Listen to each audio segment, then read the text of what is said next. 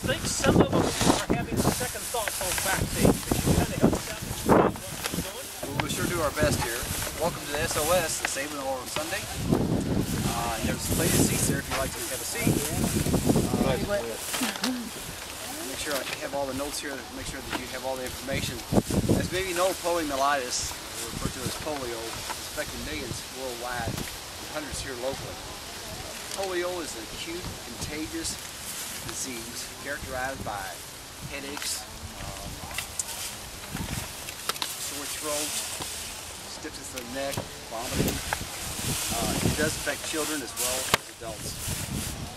In its most violent form, the nervous system is actually involved and it controls the muscles of breathing. It also begins with a stiff neck, muscle pains, and an ascending paralysis. Today's vaccine now was developed in the mid-1950s by Sabin. Because it's a live virus, it wasn't allowed to be used in the United States.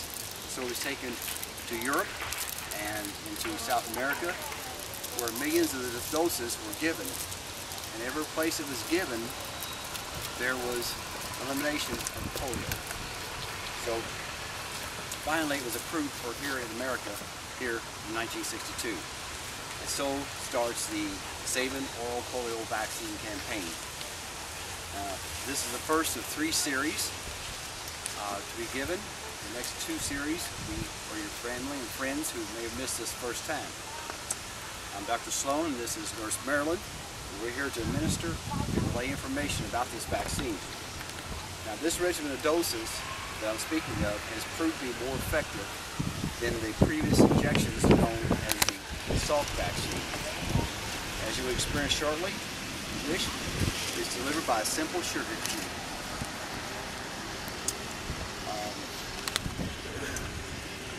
Up until this time, we were only able to lessen the effects of polio and delay the death rate.